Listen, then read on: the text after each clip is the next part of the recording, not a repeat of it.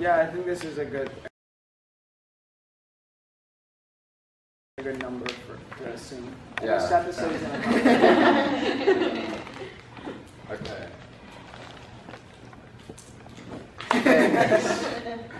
Okay, hi everyone. Welcome to the workshop. This one is called Ever Upward, which is the New York State motto. You might know it from like Excelsior, which is what most people are using for like financial aid and stuff. But it's just interesting to look at like what does upward mean in terms of progress and industrialization, especially within like the context of environmental justice and the New York State area. So yeah, if we just go around and everyone introduce themselves first, then we're going to get into the workshop. Oh, wait. You can say how your name and how you heard about this. My name is Delia, and I found the flyer. Oh, that's great.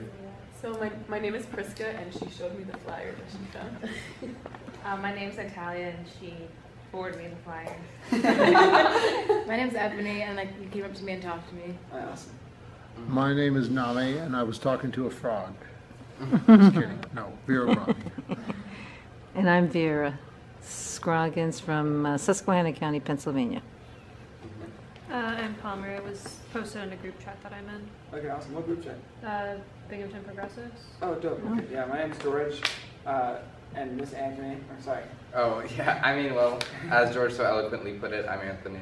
And yeah, well, we just organized it, so that's how we heard about it. So the first, so in this workshop, we're gonna be talking about the relationship between people and place. And to start with, just to get our heads thinking about places in a personal way, we like to do a short writing exercise. So could we all take like 3 to 5 minutes to write in our notebooks or paper about a place that makes you who you are, like a place that has taught you something, a place that has enriched your life, and a place that you would fight to protect. So when you're done, we're going to come into a group, and we're going to, whoever wants to share could talk about their place kind of briefly. If anyone needs pens, I have some. Yeah. Also, just, if you want, you can like. So I'm from Brooklyn, and the first place would be Prospect Park. I grew up a couple blocks away from Prospect Park, and it was kind of like a little haven inside like the city, and it's beautiful. It's like it's one of the largest urban woodlands in the U.S. It was upset. We were just doing an exercise. We're talking about a place that made us who we are, so a place we're coming from.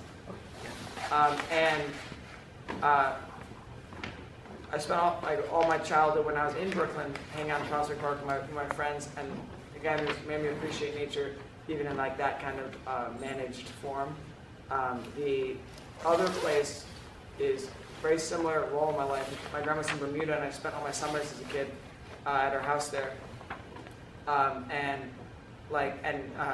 Specifically like the most calm and the most like powerful I've ever felt in that like calm way has been sitting at the edge of her dock like really late at night. And that was like a thing that I would do the first night and the last night. Whenever I stayed, I would stay up all night and just sit at the dock and like look at the water.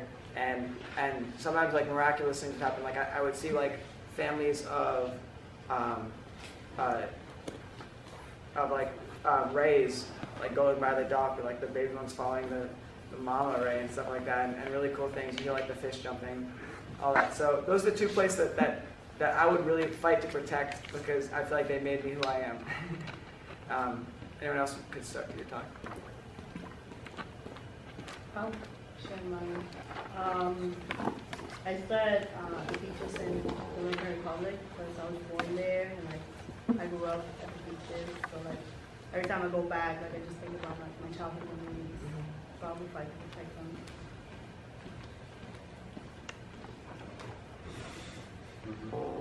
I'd fight to protect this creek that's near my house, and it kind of leads into these woods, and it was where I spent my entire childhood with my brother, and my cousins from the city would always come, and it was kind of their first exposure to nature, since they don't really have anything. They're from Queens, so we would build forts, these bridges. It was the things that kind of taught me about adventure and nature, and I would really fight to protect that place because it means a lot. I guess I'll go next.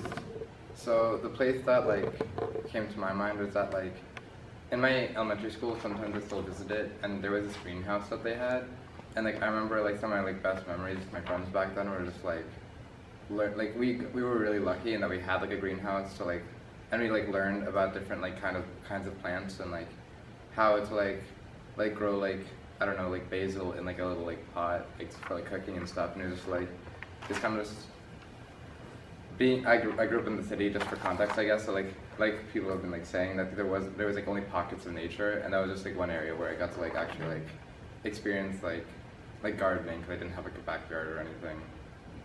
Not everyone has to talk. Yeah. Before we move on, yeah.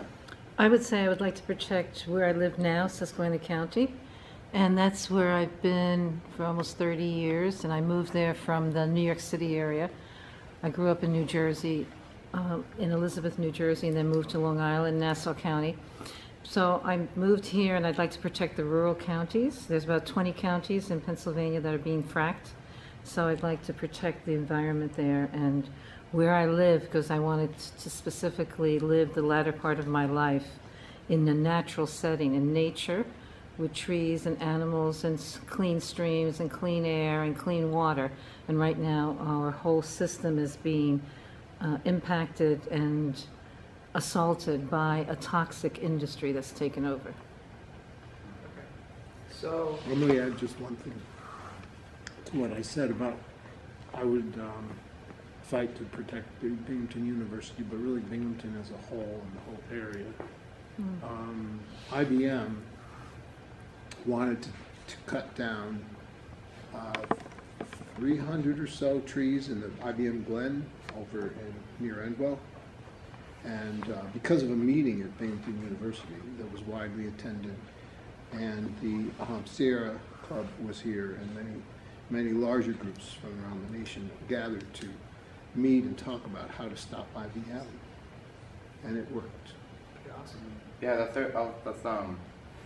really good point that we're gonna like. IBM as a concept art is something we're gonna get to within this presentation, and also just the idea. We're of, gonna talk about IBM for a while. Yeah. Oh, good. Yeah, and also the idea of like the fact that like while these are like mainly student power workshops, the idea of like Binghamton University is not just like isolated from Binghamton as a whole. That's right. And also just like we like for the presentation in general, we wanted to keep it like kind of like a discussion workshop type of feel. So if you ever have anything you want to say like on a slide, like don't feel like you have to like wait your turn. Like just like raise your hand, or even if there's like a pause, just feel free to like put in your like thoughts or whatever. So we started with this exercise because we're talking about environmental justice, and that means we're talking about the relationship between people and place. And we just wanted to kind of get people thinking.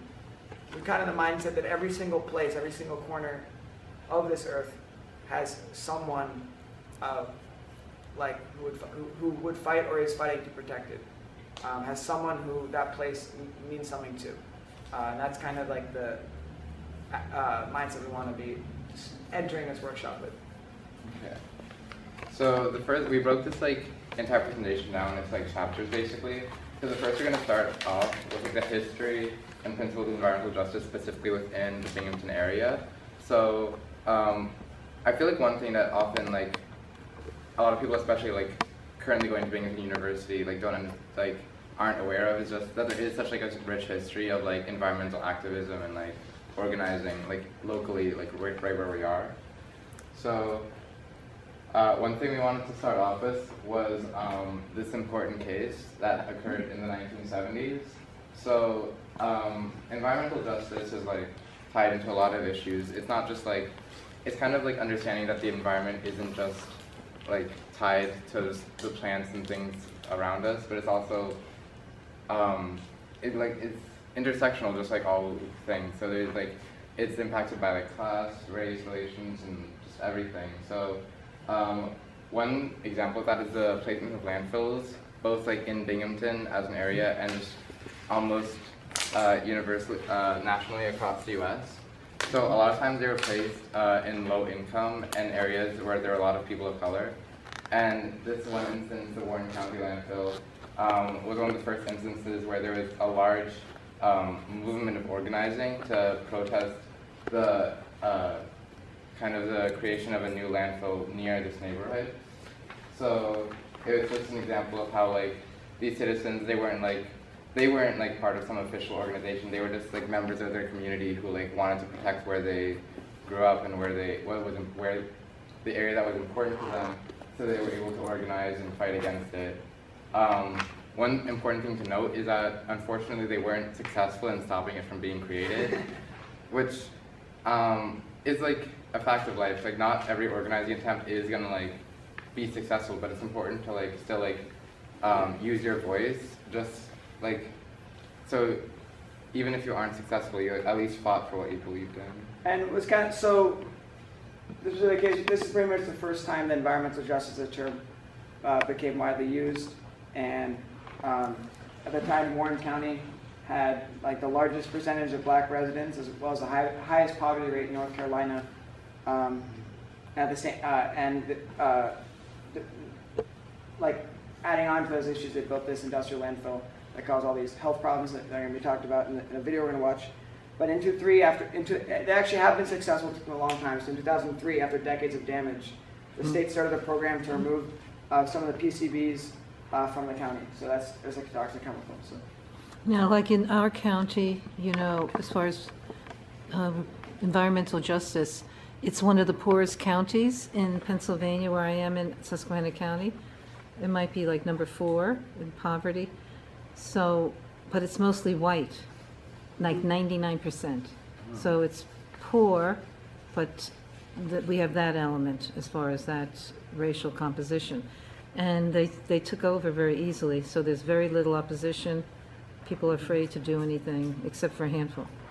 Yeah, I mean, that's just like, yeah, that like, it's an intersection of a lot of things. So while race is also a factor in certain areas, there's classes also, and class and like, things like that are also like important factors to take into account, and like where environmental justice specifically like comes into play.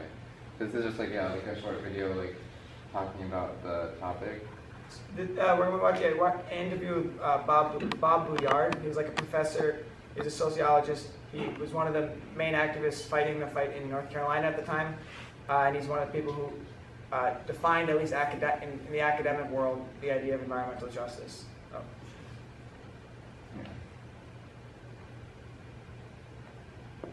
Oh, God damn it.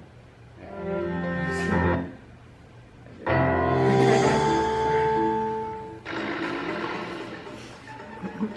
100% of all of Houston's city-owned landfills were located in predominantly black neighborhoods. 100%, without deviation. 6 out of 8 of the city-owned incinerators were located in predominantly black neighborhoods. We will not allow Warren County to become a dump site. It was not until Warren County, where that toxic waste landfill was placed in the middle of this predominantly black county, that began to galvanize people to talk about this whole idea of environmental racism. The protesters were told not to block the trucks. They're now lying in the streets now, blocking one truck, moving into the landfill. They're refusing in order to move, and they are being arrested one by one. This black community being dumped on, being targeted, and people saying, no, we have a right to live in a clean and healthy environment. That's when the whole idea of environmental justice as a national movement came into effect. The mainstream environmental movement for too long did not realize how important this was, and did not cooperate and partner with the environmental justice movement. And it took 2 decades for those two movements, civil rights movement and environmental movement, to converge. Then we said, okay, environmental justice for all. It's about race and class. And if a community that is poor and is powerless, if they're getting dumped on, then that is an environmental justice issue, because it's about power or lack thereof. This is about human rights.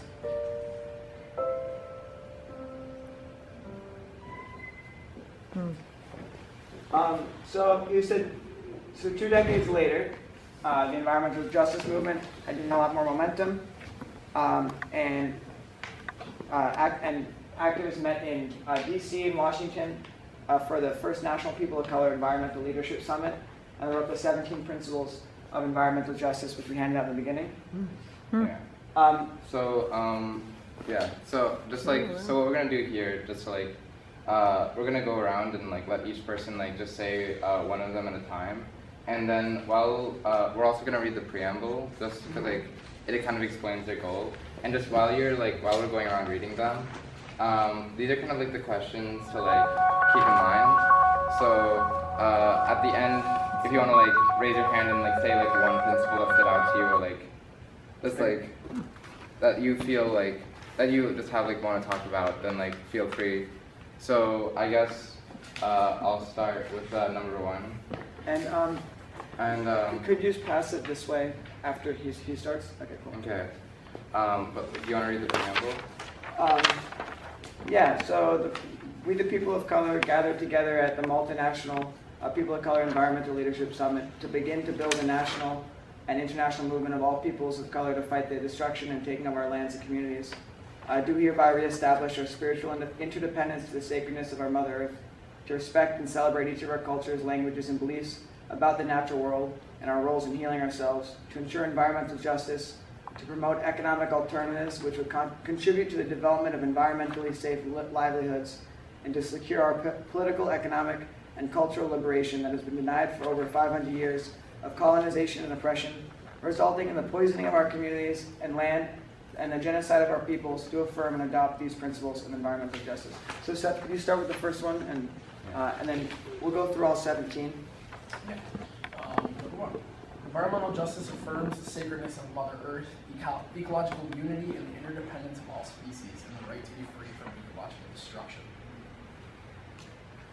Number 2, environmental justice demands that public policy be based on mutual respect and justice for all peoples, free from any form of discrimination or violence. Number 3, environmental justice mandates the right to ethical, balanced, and responsible uses of land and renewable resources in the interest of a sustainable planet for humans and other living things. Number 4, environmental justice calls for universal protection from nuclear testing, extraction, production, and disposal of toxic or hazardous waste and poisons, and nuclear testing that threaten the fundamental right to clean air, land, water, and food. Number 5, environmental justice affirms the fundamental right to political, economic, cultural, and environmental self-determination of all peoples. Number 6, environmental justice demands the cessation of production of all toxins, hazardous wastes, and radioactive materials, and all past and current producers be held strictly accountable to the people for detoxification and the containment of at the point of production. Environmental justice number 7 demands the right to participate as equal partners at every level of decision making, including needs assessment, planning, implementation, enforcement, and evaluation. Oh, yeah. Thank you. Number 8. Environmental justice affirms the right of all workers to a safe and healthy work environment without being forced to choose between an unsafe livelihood and unemployment. It also affirms the right of those who work at home to be free from environmental hazards. Number 10. Number 9. Yeah. So environmental justice protects the rights of victims of environmental injustice to receive full compensation and reparations for damages as well as quality health care. Okay. Environmental justice considers governmental acts of environmental injustice a violation of international law, the Universal Declaration of Human Rights, and the United Nations Convention on Genocide. Number 11 of environmental justice must recognize a special legal and natural relationship of native peoples to the U.S. government through treaties, agreements, compacts, and covenants affirming sovereignty and self-determination. Number 12, environmental justice affirms the need for urban and rural ecological policies to clean up and rebuild our cities and rural areas in balance with nature, honoring the cultural integrity of all our communities, and provide fair access for all to the full ranges of our resources. 13. Environmental justice calls for the strict enforcement of principles of informed consent and a halt to the testing of experimental, reproductive, and medical procedures and vaccinations on people of color. Number 14, environmental justice opposes the destructive operations of multinational corporations. Number 15, environmental justice opposes military occupation, repression, and exploitation of lands, peoples, and cultures and other life forms. Number 16, environmental justice calls for the education of present and future generations, which emphasizes social and environmental issues based on our experience and an appreciation of the diverse cultural perspectives. Number 17, environmental justice requires that we, as individuals, make personal and consumer choices to consume as little of Mother Earth's resources and to produce as little waste as possible, and make the conscious decision to challenge and reprioritize our lifestyles to ensure the health of the natural world for present and future generations.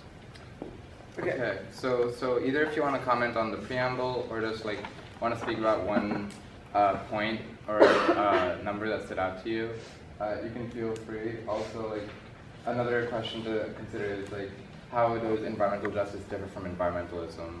So if anyone would like to speak about one point or another. Well, I'm amazed that there's 17 points here. I don't think I've heard of this yet, and I'm surprised that I haven't heard of it, and there's not more publicity about it. And this has happened since 1973, so it's a long time. It's like sounds like what 50 years or something. Yeah. So this is, and I'm really appreciative of the whole multinational people of color leadership that produced this. It's really excellent. And I want to say too that our state of Pennsylvania does have an environmental, I would say, justice law that they implemented. We're one of the few states, and the law says something like all people are entitled to clean air and clean water, that it's an entitlement of some kind, and it should be protected. And despite that amendment it's actually in our Constitution, Pennsylvania Constitution, despite that amendment, we have now been grossly assaulted by toxic industries, not only with the coal industry, now with the oil and gas industry and all the fracking that's going on. So despite that, even though it's on the books, anything that's on the books needs to be enforced. So we don't have that. Yeah. Well, it all began with a big piece of energy legislation that got bundled into larger legislation even still. When G.W. Bush was president, the real president, Dick Cheney, pushed the energy legislation into this larger piece, which said that nothing had to take place before fracking. In other words, no examination, assessments, evaluation, opened the floodgates. I think that's a big distinction, and that's a distinction that's made in these principles. It's the difference between distributive justice, saying people have the right to this thing, and procedural justice, saying people have the right to make a decision about these things. And until communities have a say in the way these decisions are made, no one's going to protect them. Yeah. I have a question. I think I have a pretty good understanding of what environmental justice is, like how it intersects more with policy, with race and classism and stuff like that. But I don't really get what environmentalism is, like what that distinction is. Like, is it more just like protests and people like activism, and environmental justice is more due to legislation? I guess maybe the difference between the environmental movement and the environmental justice movement is maybe a clearer way to frame the question for you. Like, how does this depart from, and Bob Young talked about it in the video a little bit, but how does this depart from not only the longer history of the environmental movement, but our understandings of what the environment is? How does it depart from the idea of environmentalism, not that this is not important, but environmentalism as protecting national parks it's including environmentalism as trying to protect people too. I don't know, does anyone have anything to say? Yeah? Yeah, I guess I don't know if it's like clear, but like it's connected to what you said. Is like, to me, environmentalism is more just like, oh, specifically the environment. How do we like preserve that and help that? But then environmental justice is like connection to people, how it affects the people, and have like the justice for everyone, and not just those who have access to the environment, for example. Yeah, one thing I was noticing when we were reading off all those principles is that I feel like they both relate to ethics, but with environmental justice, you also see equity within there. I mean, I feel like multiple of those principles, you kept on seeing a common theme of an organization perhaps taking advantage of another group of individuals. So I feel like environmentalist is just strictly based off of support of the environment, whereas environmental justice, incites that emotion behind inequity, and it's unjust pretty much.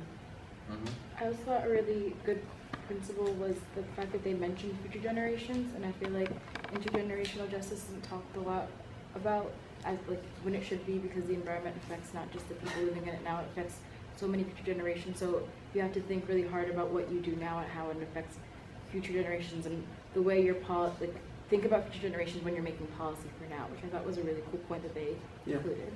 Thank you.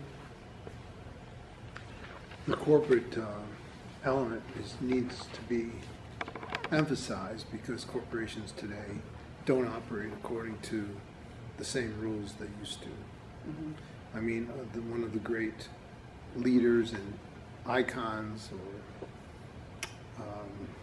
icons of quality in America, like the quality guru of America, Philip Crosby, defined the purpose of a reason for a corporation, and this was back in the 70s and 80s, that a corporation exists to help people have lives. Today, corporations exist for money, and they destroy lives through their choices, and they do have choices. They don't know they have choices. It's up to environmental activism or people involved in environmental justice to show them the way.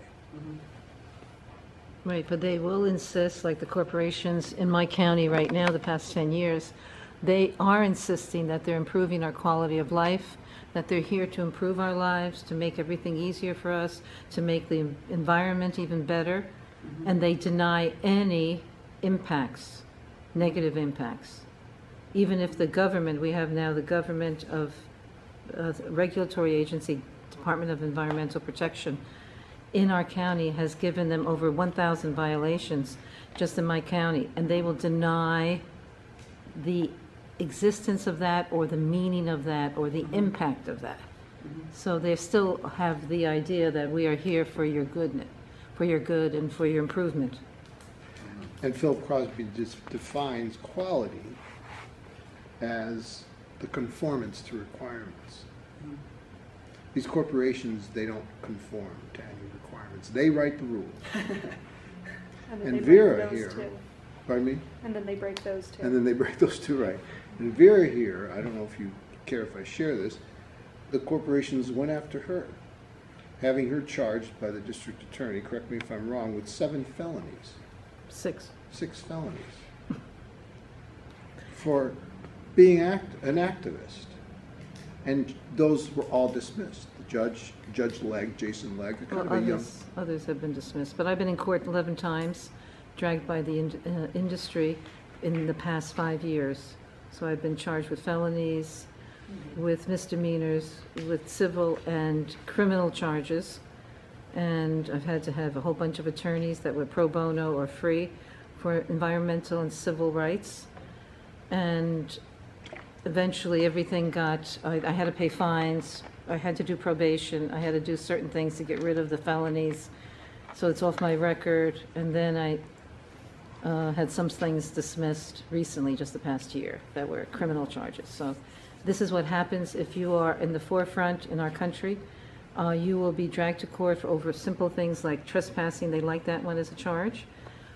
Criminal trespass, civil trespass.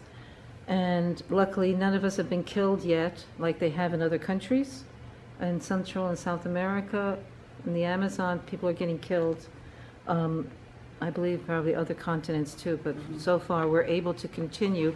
But they do everything to intimidate us as much as possible. So most of the activists go underground. And there's only like about a handful of us that are up in the front, on the front lines.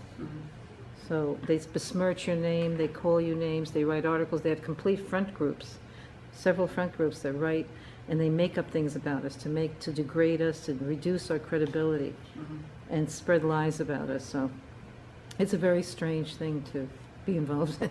That would be environmentalism. I feel like we've been involved in saving the environment, so that I would call environmentalism. Okay. And then also now environmental justice. So I think we're touching a lot of parts of this, and it all comes together. It's about power, it's about corporations, it's about people, and it all comes back to what we were talking about in the beginning, that relationship between people and place. It's this shift from understanding the environment as something that's out there, and the environment as something that includes us, something that we have a relationship to and responsibilities to. And is inside of us. Yes, yeah. Because yeah. the air we breathe. Yes, of course. We consume much more air than we do food or water. It's like 10 times or something like that, the amount of air that we breathe in terms of, compared to water or food. So this shift from environmentalism to environmental justice means that sustainability shifts from just a scientific question of resource management to a cultural question of how we live, work, and play. That sustainability has, yes, environmental, but also economic aspects, and that conservation means protecting not only natural communities, ecological communities, but also the human communities inside them. So would someone like to read this quote by Wendell Berry? Oh yeah, also just thank you for sharing your personal story. You're welcome, yes. Oh, yeah, we just get rid of that. Where's the Wendell Berry quote? Go up. No, it's not in that section. Is local, the greatest practical urgency and value. This is what is meant and is all that is meant by sustainability. The fertility cycle turns by the law of nature. The cultural cycle turns on affection.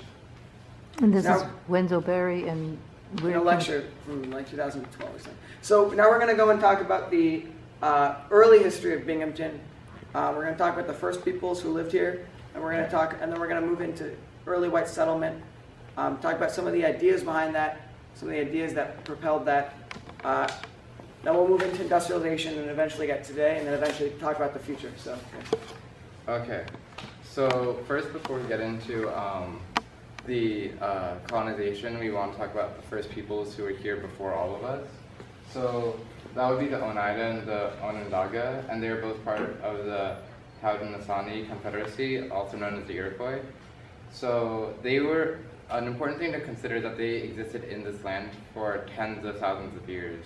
While the Confederacy itself existed for approximately 600 years prior to European contact, they were able to subsist off this land for tens of thousands of years, and a lot of those, a lot of the ways they existed on this land, conservation was embedded into all of their practices, and it was based on generations of learning from the environment. And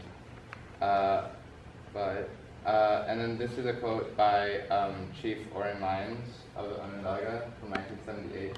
So, would someone like to read this? Yeah. Out loud? I'll read it, if you don't mind. Yeah, of course. Our economy was unlike that of Western peoples. We believe that all things in the world were created by what the English language forces us to call spiritual beings, including one that we call the Great Creator. All things in this world belong to the Creator and the spirits of the world. We also believe that we are required to honor these beings, in respect of the gift of life. Our traditions were such that we were careful not to allow our populations to rise in numbers that would overtax the other forms of life. We practice strict forms of conservation. Our culture is based on a principle that directs us to constantly think about the welfare of 7 generations into the future. our belief in this principle acts as a restraint to the development of practices which would cause suffering in the future.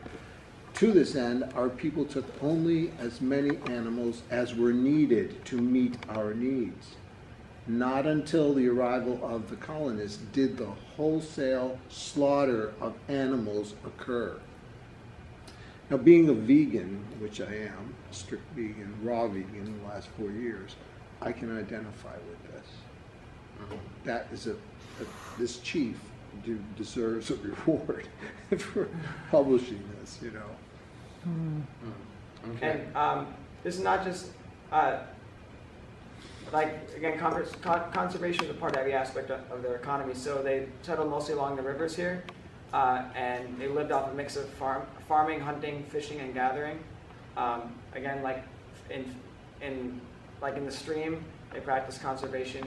On the in like their gardens, they use a pretty much low labor, sustainable form of agriculture and move their plots continuously. Same thing with hunting, same thing with gathering. It was the central environmental ethic. Okay, so then as European colonists came into the area, this is just a quote from George Washington, and I don't think we need to like read it out in full right now, but just the general idea is that this is the total destruction of just any like evidence that these lands were ever like occupied, pretty much. So one thing I think this like represents just like a lot of the ways they were able to sustain on this land for so long was built off like generations of like learning about the environment in which they lived in, and it kind of shows this mentality of like, it ties in with the general theme based on our title of like a linear form of upward progress, because it's kind of the application of like maybe the European form of agriculture works where, I mean, debatable, but maybe it worked for where they existed, but it's kind of just like, it's them applying it to every space they invaded, and it just ignoring the generations of information that people gathered from living there and understanding their environment. And the destruction of all that, both the like the environment itself, but also the environmental knowledge that the people there had, it just it represents the dangers of just seeing progress as like a linear thing, because obviously progress isn't going to look the same everywhere you go, because there's when you just think of the environment specifically, like certain ideals of progress that are antiquated now lead, as you can see, like just visually, like around us, like leads to degradation over time. Can I talk a little bit about the Sullivan expedition? Yeah. So the Haudenosaunee people, their population was halved almost within decades of European settlement. Before European contact due to disease, but they retained their lands and way of life up until the American Revolutionary War. Oh, sorry.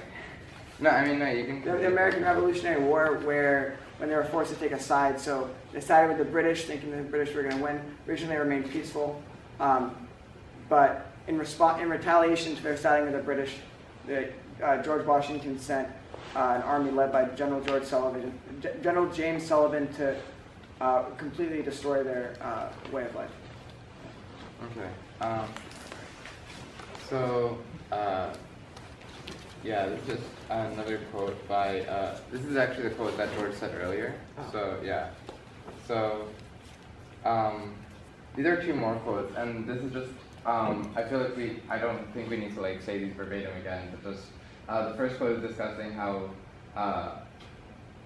it's just kind of just the destruction of these generational knowledge and trying to apply just a completely like European way of life onto this land.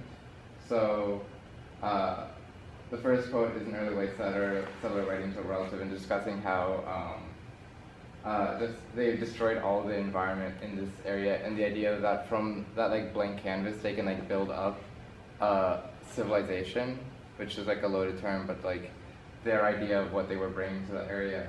And when you see like the way they write, it's just the grouping of wolves, bears, and Native Americans. It just shows that they didn't even consider these people who were living here like human beings. They were just like grouped in with the environment. And then the next quote is another, it's kind of describing the same phenomenon, and it's from a Native American writer, and they both describe kind of the same idea of just the mass amounts of destruction that occurred before the Europeans believed that they could like bring progress, or like what their idea of progress was. And they say, there's a year there, but that might be a mistake. I mean, writing to a relative, 1979? Oh, yeah. It should have been 1879. Yeah. 18 or 17? 1779, yeah. Yeah, I think it's just, you got used to writing 1970s. We could. I'll just fix that now. So, I'm continuing on. Okay, so now moving on to like the early years of European colonization of this area. So, Binghamton itself was known as like the parlor city just because of the mass amounts of like, it basically was like a booming area just because of the amount of like timber that they were able to gather from the forests and the agriculture that like this area attracted. So, and then certain industrial developments such as the Shenango Canal and the Lackawanna Railroad. And this area was like doubling in population between 1830 and 1950 every decade.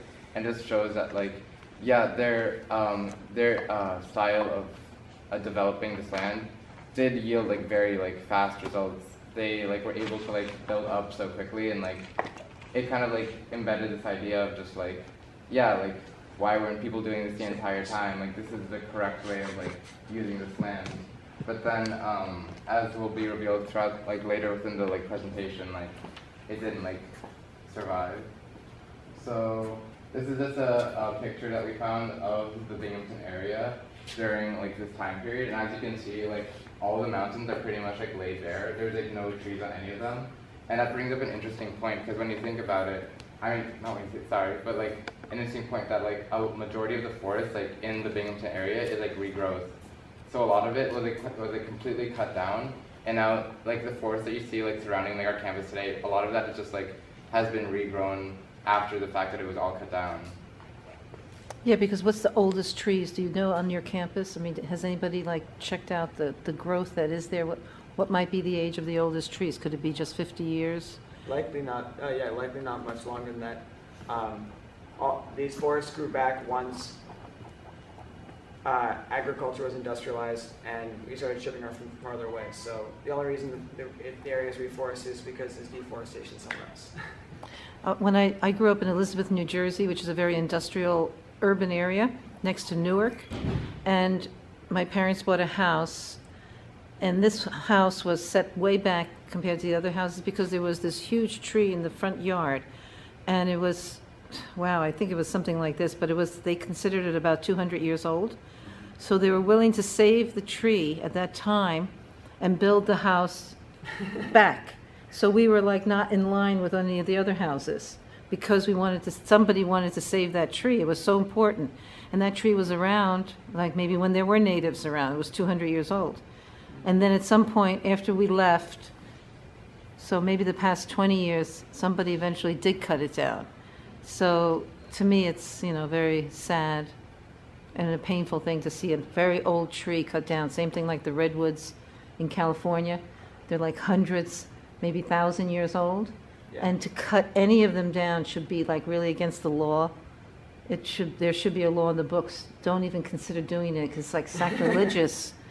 It's like so sacred to have something last that long, and to even think of it is like beyond my comprehension. So that came to me when I see how the trees, how they eliminated them. I don't know what the population was at that point, or what year that slide might be. It says in the notes, I think it was 1870. It's okay. Yeah, I mean, we can gather that like it was still like a booming town, but I thought, and this is another interesting quote by Wes Jackson, and it's just describing that like the idea that these European who were coming to this land had the idea that they were like discovering it because from their point of view, this land wasn't being used, and that further ties into the idea of like what progress is, because according to Europeans, there wasn't progress being happening here because he was using this generational knowledge that was going on for like years and years and generations. So they didn't see like a booming town from their perspective. so they believe that they were discovering this land because they were the first ones to implement their idea of what progress looked like. But that wasn't the case because it was still being used by the people that were here, and ultimately their form of using this land was sustainable for tens of thousands of years compared to like what eventually happened when it was colonized by the Europeans. But do you notice also that again they're looking for something? They're looking for gold. They're always looking, especially the ones who are invading, they're looking for a resource. And they want to take it. So even going back then, what year do you think that might be? 1800s? Well, this was published in the 70s. That was by Columbus, so probably like Okay. 1492. Okay, 1400s. They're already, or even then, thinking about extracting whatever they can of the resources of the land. They're not thinking along different lines. So you already have that kind of mentality, which is still the mentality now. So from 1400s to now, so what do we got, like 700 years, 600 years, still the same mentality. We got to take out whatever we can and build something with it, or take over, dominate. Yeah, I read all of Columbus's journals, and he talks about, yeah, these Native Americans are idiots. They have so much stuff that they could exploit. They have so many resources, and they're not doing anything with them. They're just letting them sit there. And it's like, yeah, they're doing that because they're trying to be sustainable. They know what the environment needs, but he doesn't see that. Well, I think one thing that you see in this quote is just the imposition, like you say, that humans should naturally be above nature, not intertwined within it. Like you give the example of the tree, how people cut that down, even though that is that's a part of history essentially. It's hundreds of years old. And I think this definitely speaks to the idea that humans are no longer part of the stages of ecological succession. Rather, we are just an ecological disruption, and it doesn't exactly matter, and it's pretty upsetting. It is upsetting, but it looks like it started hundreds of years ago, the destructive model. Yeah. And we're gonna talk about that specifically. How was this ecological destruction basically the consequence, the conquest of the Haudenosaunee, and the flip? What parallels does this relationship hold today, and has this process continued into the present? I think we already started to have this conversation. I just want to put the questions up there. You guys can just continue talking. Yeah, I also just thought it was interesting with the tree. It's kind of how at one point in time, I guess when you think about a long time ago, but I guess the time difference depends on where you're looking at. But it's humans really structured their lives around nature, but nowadays people usually structure nature around their lives. So even when you were talking about earlier, the places that we found that were important to us, a lot of us especially from the city, mentioned these pockets of nature that were just vestiges in these really urbanized environments. So it's we so the city wasn't it wasn't built to compensate for nature, because the island of Manhattan was one of the most biologically diverse areas in the entire world before it was urbanized. But you wouldn't know that today because it's a completely different area, a completely different biome basically than it was back before it was kind of taken over and industrialized. So yeah, if anyone else has any other points to make. I think now more people are getting aware that everything is sentient. Everything is alive. Everything has some kind of intelligence or some kind of life force in it, whether it's a tree or whether it's a rock, whatever it might be, and that we need to honor it, and that it's sacred. And we can't just bulldoze over everything, use all the machinery that we have and just crush things and drill things. Right now there's 1,650 holes in my county that have been drilled 5,000 feet down, and then 5,000 feet or more across.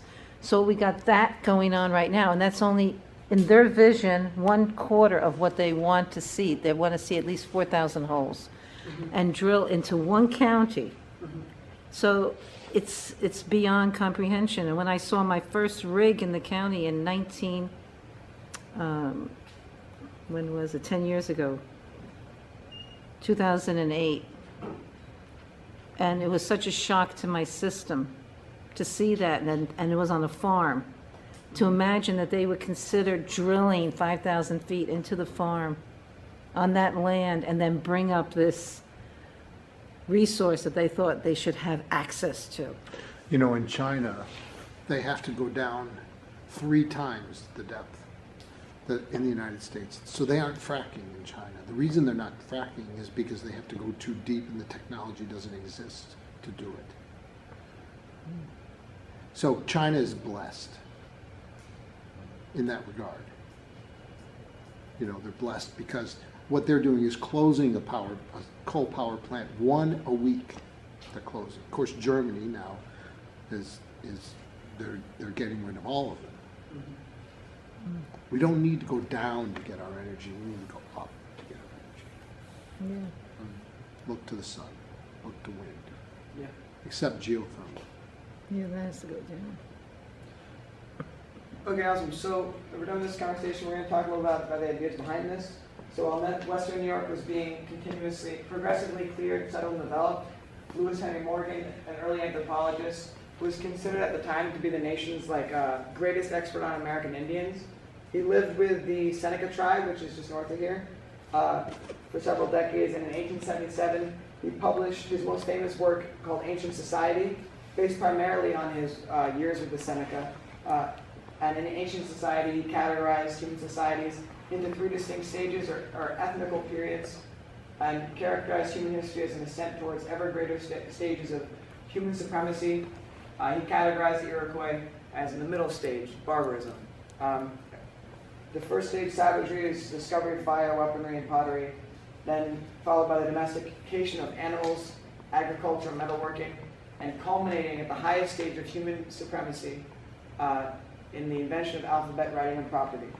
Yeah. To Morgan, Western civilization represented the pinnacle of this achievement, and societies at a stage of savagery or barbarism became viewed as inherently inferior, and ultimately this idea would be used to justify the continued conquest of American lands and peoples in the name of progress. In an earlier work, Morgan described the Iroquois people as follows.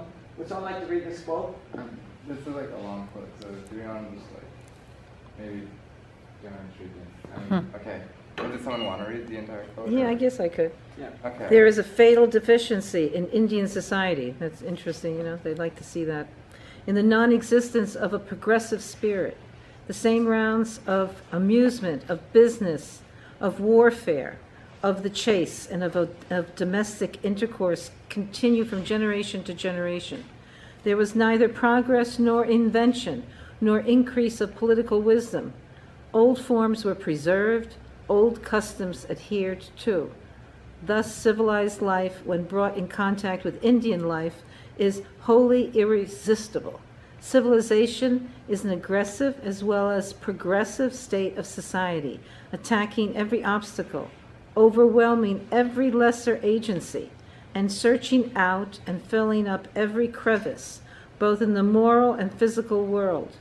While Indian life is an unarmed condition, a negative state without inherent vitality and without powers of resistance.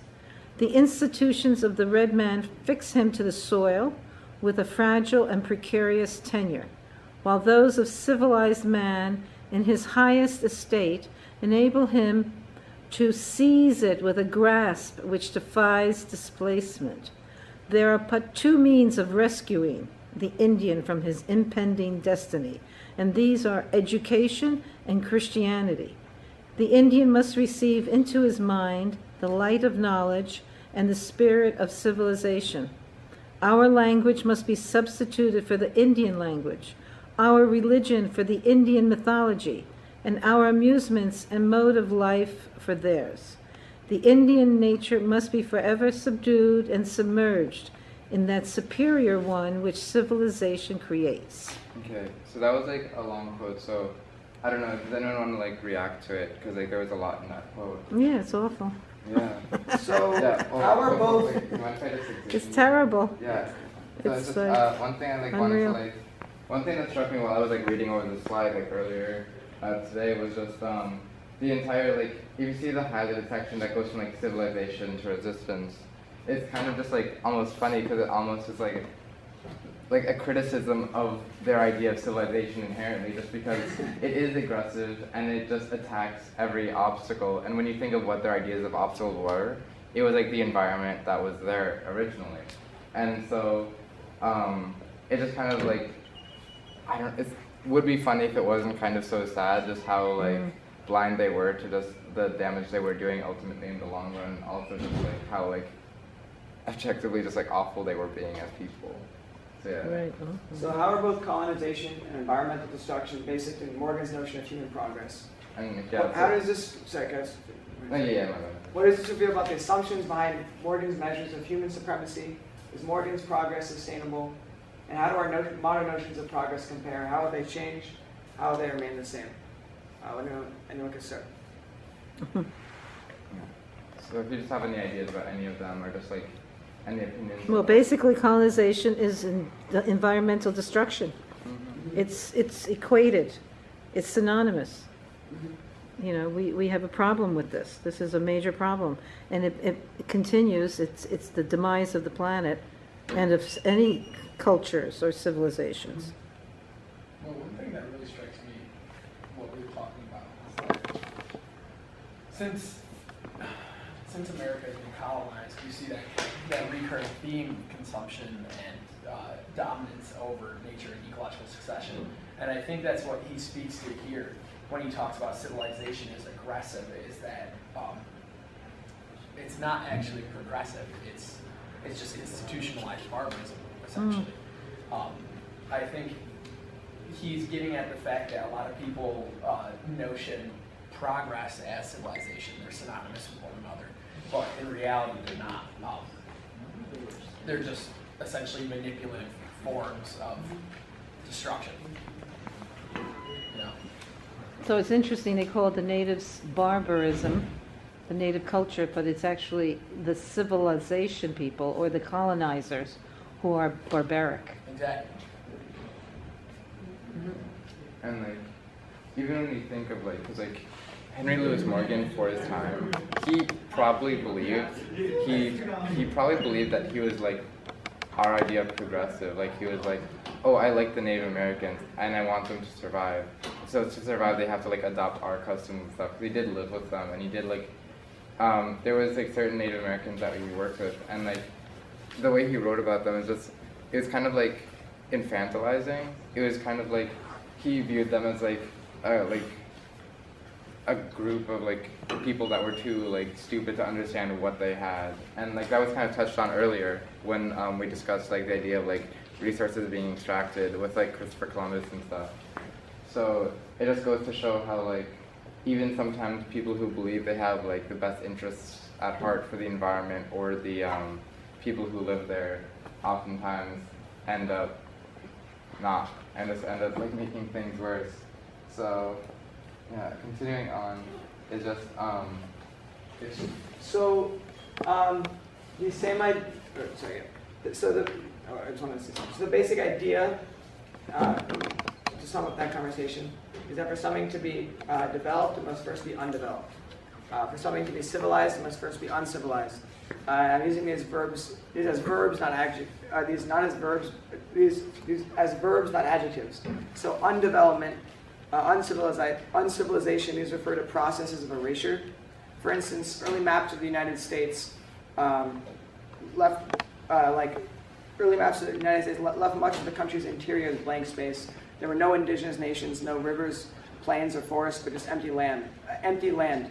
But of course, there's no truly empty land. That's what we were talking about earlier, in terms of because almost every corner of this earth is crawling with life and rich with human culture. There's no surplus nature. If we take it all, there's nothing left for others. So this narrative of emptiness necessitates a very physical emptying. In America, this meant the rivers were dammed, the forests were cut, the earth was tilled, and the native people were murdered or forcibly removed. And this way, a certain level of violence and destruction is basic to the process of development. Morgan's racism is a perfect example of this. In order for the genocide of Native Americans to be written down as progress, their cultures had to be written as primitive, and their lands had to be written as empty or at least unproductive.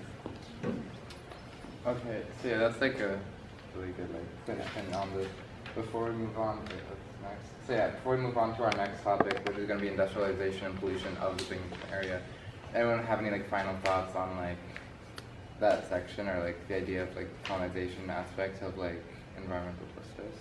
If not, it's okay, because I'm just... Well, one of the thoughts I've had, even going through what I'm going through the past 10 years, I have stated many times that it's almost like karma.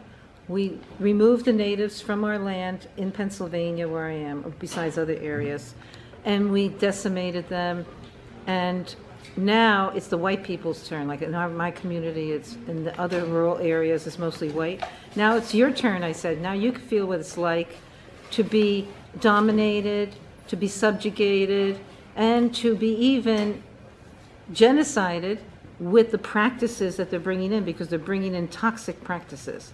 So now you can see what it's like, and it's our turn to see them take over the farms and do whatever they want in our communities, take over the political structure also, so that we now have to fight for our lives to stay alive. It sets a precedent, right? So there's never enough. There's always someone who will be the surplus people. Yeah, I was kind of like... And they did. They called us, the people who came in, who were representing the industry, they called us the sacrifice zones. We are to be sacrificed. And they said it openly. And I feel like that's such like an echoing of like the type of just terminology used during like these times that we think we're so removed from, like the 1800s and stuff. Like, and it's just like... that just like goes to demonstrate just how ingrained in our relation to the environment is ingrained into how we treat other people, because people are parts of the environment. So when you're willing to like disregard the environment and like during one time, until you change those principles about yourselves like entirely and like really examine those, which hasn't really been done since like the first colonization of America, it like continues just in more forms. So just like how that happened to Native Americans, now it's happening to the populations living in those areas today. Mm-hmm. So now we're gonna move on to the industrialization and pollution, focusing on the Binghamton. I feel like we already probably talked a lot about it, but just like if you see this, it's kind of just goes to show just they really did that. Like they really just so clearly illustrated just how they, between just all the forms, and like how like George was talking about how like the maps of the United States like portray the land as empty. You can see how in this painting like there's nothing as far as you can see except for the man-made aspects. Like, you can see a canal in the background, there's like ships, there's like tilled land in the front, and you see on the side of the painting like there's like a group of Native Americans like running from like the symbol of American progress. And in the back corner, you can see a herd of buffalo. And I feel like one thing, like we didn't put it on the slide directly, but like it's such like clear like imagery of that. It's just if you've been in like a U.S. history class and seen just like the maps and the like buffalo skull, just how like yeah. So that was just like a painting we included because it kind of like illustrated a lot of like points and it connects to our theme of just like upward, like the idea of upward progress and like what that represents, and like this instruction that brings in like taken into account. So this is just a discussion on the like basically the liquidation of the forests and like the area. So, and in addition to that, the introduction of like toxic industries into the area. So between like the industrial tanneries and things like that, it impacted the people living here, both like in native communities in that they were like forced off their land, but also the people that were living here that like even colonized this area because they then were like neighbors with industries that ended up like leaking like toxic like leachates into their environment and like into the air that they breathe. So yeah, this is a picture of like a hemlock forest being like completely like liquidated from this area. And from this area for the tanneries? Yeah. And the tanneries were major polluters. Yeah. Besides IBM. Yeah, it's like kind of like a pre-IBM, like just like how like the shoe factory was like a major source of industry before IBM. It's kind of like the tanneries or like the toxic plume before the IBM. Mm-hmm. It's just one toxic plume after another, really. Yeah. So wherever you have industry, it's basically pollution, They're polluters.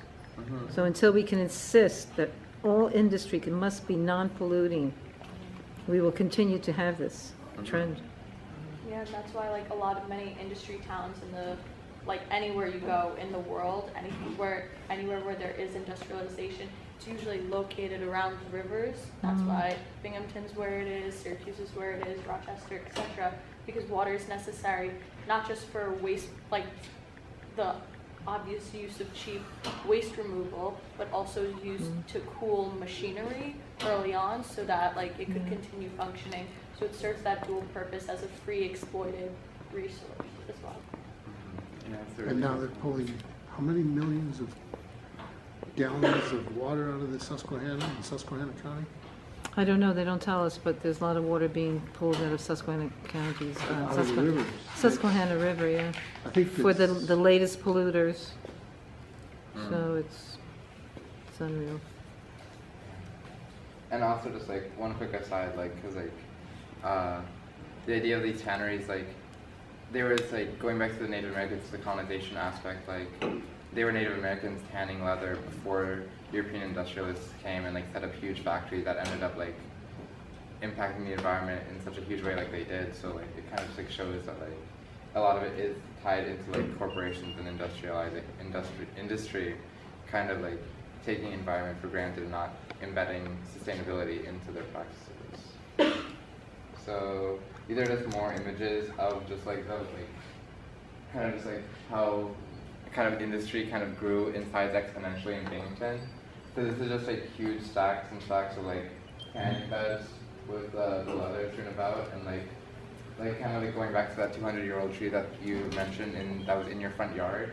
Like you can see the size of that tree is almost like as wide as that person's tall. So you can imagine the history, like how far that tree goes back in time, and just like it's being torn down for just another tannery probably. And yeah, like this even like puts up a number like some over 800 years. Like that like is so outside of our even conception as human beings of like how long that is. So and then these are just like early images of the industry, just like going back to like how like it began, and like what we want to illustrate here is just like you can see how like from this, if you look at the number of people, it kind of like gets kind of like scary almost. It's, you see here just rows of like here it's like one table, a couple tables. Here it's rows and rows and rows and a full parking lot, and then here's where it's like reached to like the max, where it's like IBM in 1950, where it's just a sea of people, and it's just you see like no nature at all. You just see like huge buildings. And I like that quote. What the heck does he mean by that? We must never be satisfied. Exactly. Like yeah. They can never be satisfied. They have to keep going, going, going till there's nothing left. Like in the movie The Lorax. Yeah. There's nothing left until you have to have everything out of plastic. Always progressing. Well, Always yeah. progressing. I think it's like that picture alone speaks to the notion of industrialization as development and progress. I mean, there's a lot of people, and usually whenever a place has a lot of people, that's good. As an increasing population, it means it's a positive environment. But if you look at Binghamton nowadays, we have one of the sharpest declining populations of all cities, of all metropolitan areas in New York. And I think it's a perfect example of what industrialization can do to an area in the long run, is when you reap the material benefits of something, in the long run it really isn't that progressive. It doesn't lead to that development for a long time. It's like the bust and boom syndrome. Exactly. I was actually going to just say, you can't just look at industrialization in isolation because there's a context to it. And in Binghamton specifically, it's always relied on war, World War I, World War II, providing for soldiers like just basic like wearable goods, and then IBM in the Cold War. And once that industry is finished with its business, it's able to leave and create the economic disparity that we see today. Which is so unfortunate because the citizens who are here, like, they're not necessarily the ones at fault. It's like the industries and those in control, and then firing like major chunks, like 1/3 of the entire like industry that gives people their like ability to live is really unfortunate. And if they took into consideration, like the Indian chief said, look 7 generations ahead. Look 7 generations and then plan your world, your industry. Take that major thing. If you looked at the whole Rust Belt, you can see just the decay and the destruction of industrialized America. Oh, and it yeah. shows you how industrialization might be good in the short term, but in the long run, we're seeing some very drastic and detrimental effects from it. And I think like this also like kind of ties into the Lewis Henry Morgan quote that we heard earlier. I'll put it up because like you weren't here, but this kind of ties into the idea that like the definition of industry and civilizational progress as aggressive and removing every obstacle as like a positive.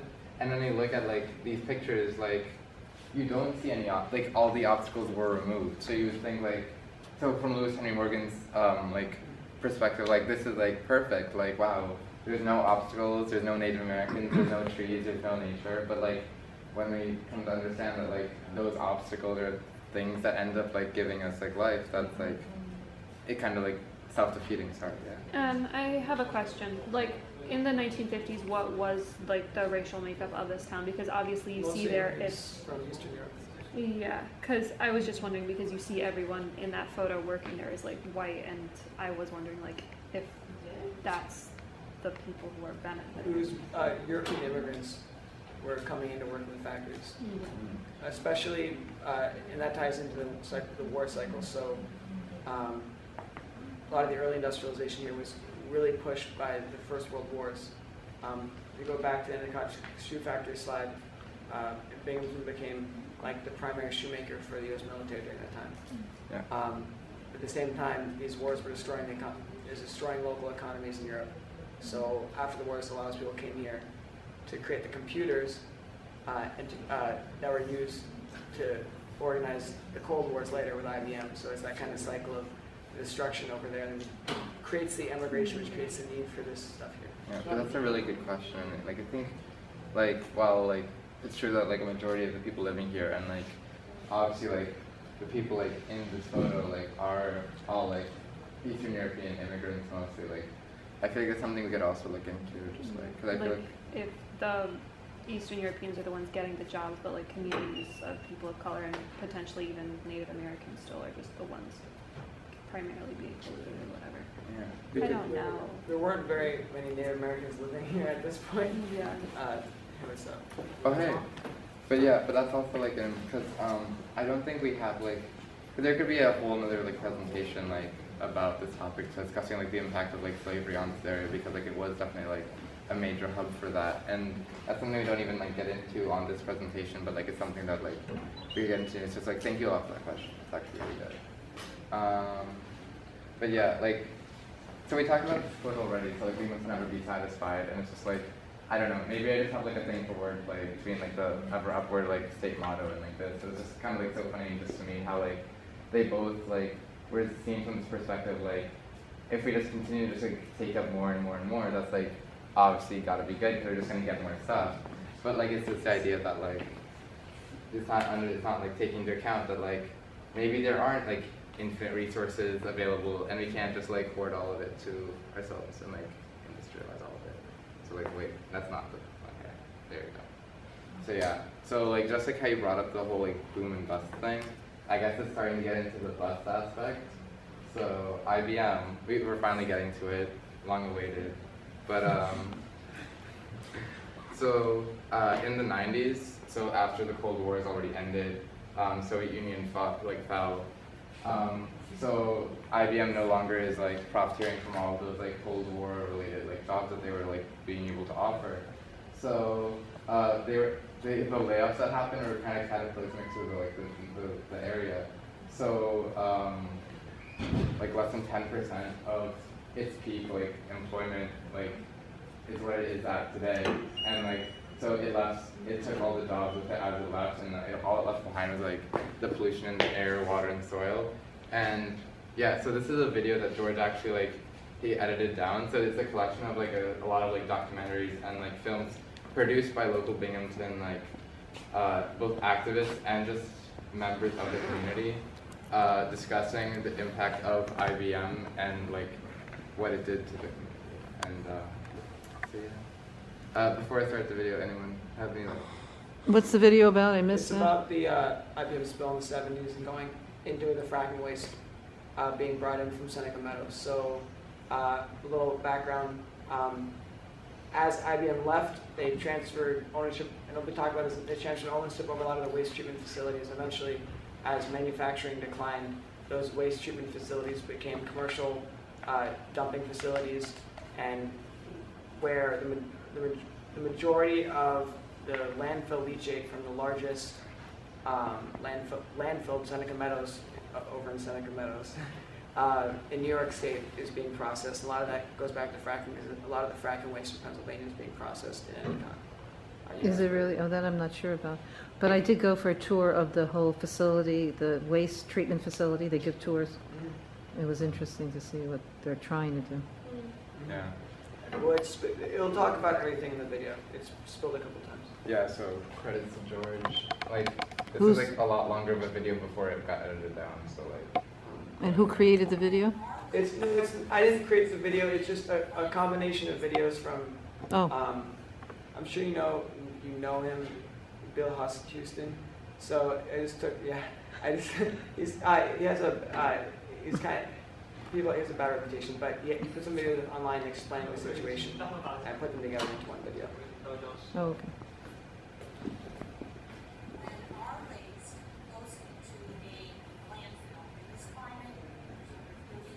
Is it connected to the?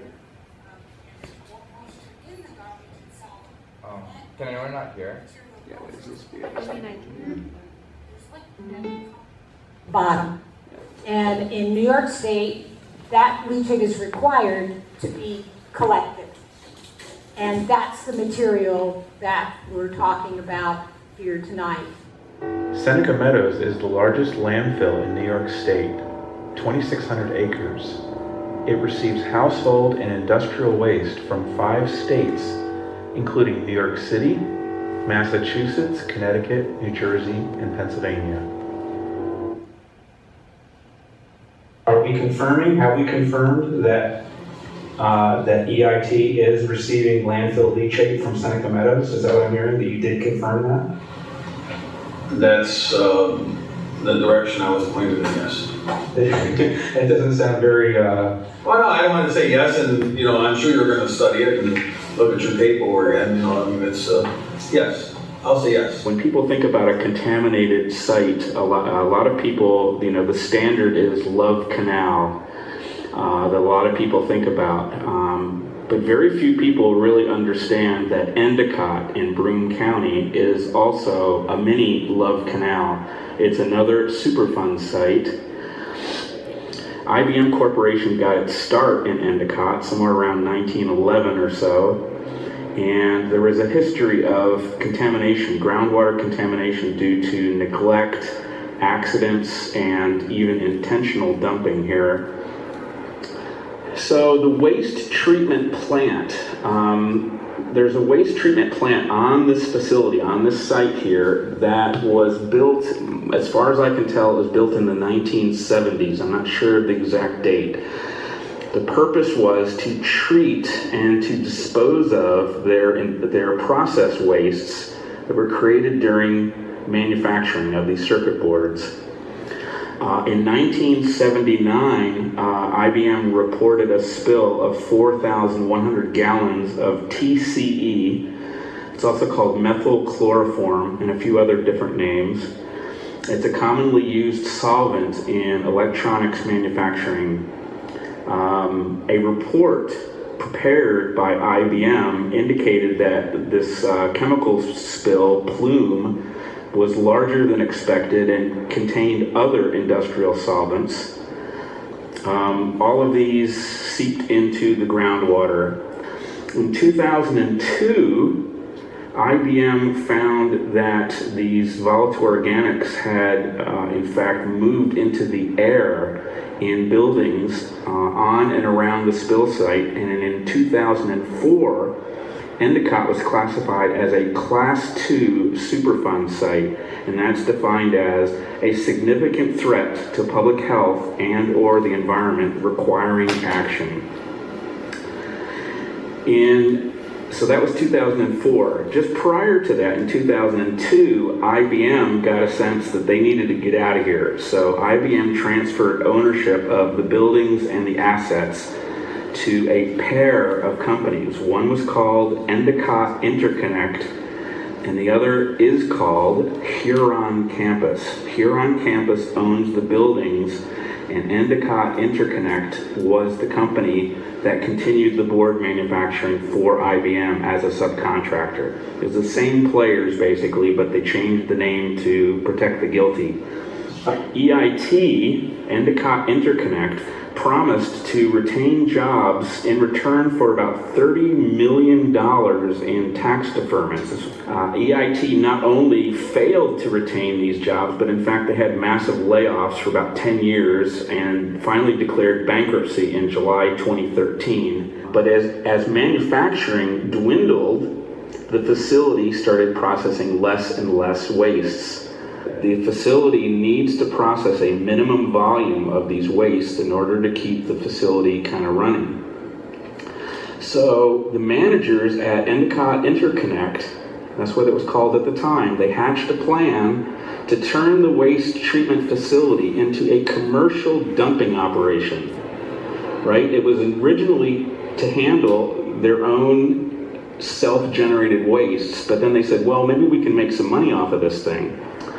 So Jim Little and Mark Bacon, in February of 2013, they noticed a massive cleanup operation going on, and after some investigation, they discovered that a valve on a rusty tank had broken and dumped the entire contents of this raw, unprocessed leachate into the storm drains, which dumped directly into the Susquehanna River. If you follow the storm sewers where the Endicott Interconnect waste treatment facility dumps into the river, it's coincident with the primary water well used by the village of Endicott as their drinking water supply. It's a shallow well just under the Susquehanna River. Here's the water well, and here's the storm drain where Endicott Interconnect dumps these treated toxic landfill leachates into the Susquehanna River. And somebody made a foil. It was either Jim Little or it might have been Scott Laufer, who's also on the call, foiled DEC, and it was confirmed at that time that this pilot program for leachate processing existed since 2011. And they admitted at that time that they were processing up to 80,000 gallons per day at this facility. Western Broome Environmental Stakeholders Coalition had its first meeting on this with DEC officials in February of 2014. Video of that meeting is online, you can watch it. They said the Speedies permit was up for renewal, and they said they were gonna be in touch very soon. Well, it turned into a 2-year delay. Here we are now. A second meeting was held with DEC in May, just May of this year. That video is online as well, to announce that the permit was basically ready, nearly ready. DEC printed a public notice.